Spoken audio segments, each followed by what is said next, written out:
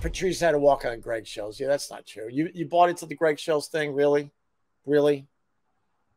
Now do the other guys, because they were pretty sensitive about things around that radio station. If I prove one thing, it's that's garbage. It's more garbage. I'm making fun of myself here today, having fun with haters.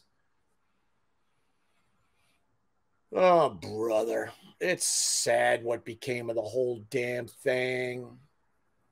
We should have been celebrating our success all these years later. Whoa. It's sad that you bought into the Greggshells thing.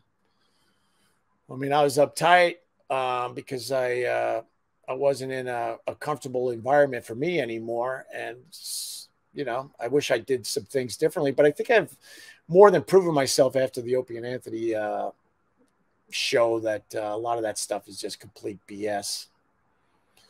But you know what? Believe what you have to defend your guy. Just do what you got to do, I guess. What am I going to do about it? I'm going to just live my life, right?